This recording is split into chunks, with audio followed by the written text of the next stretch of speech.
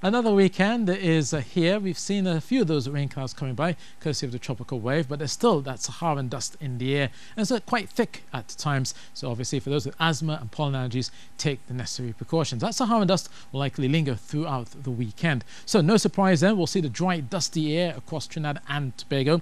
Across Tobago's hillsides, you'll notice quite thick concentrations at times, but also while feeling quite breezy, especially along those eastern areas of Tobago. As you go through the eastern areas of Trinidad, the Saharan dust will be there.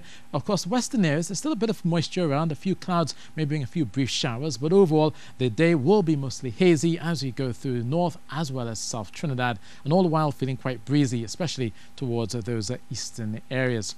Now, what does this mean for temperatures? Looking at a warm 32 degrees Celsius across the board, and it seems as though we'll keep temperatures up as you go through the weekend. There's occasional clouds expected on Saturday, a few showers mostly for Trinidad, and then on Sunday and Monday the Saharan dust returns. Now for fish folk and sea bathers, the winds are fresh and occasionally strong, gusting at times, so definitely look for occasionally choppy seas out there in the Atlantic. 2.5 meters expected here, 2 to 2.5 meters through the Caribbean. So if you are heading out, just take necessary precautions in that wind. Now remember that Saharan dust plume that came by on a Sunday? Well, it's now official. It is an historic dust plume. It was the largest concentration of dust measured across the Caribbean, out in Barbados and Puerto Rico. So obviously this is one for the record books. That's weather, and that's it from me.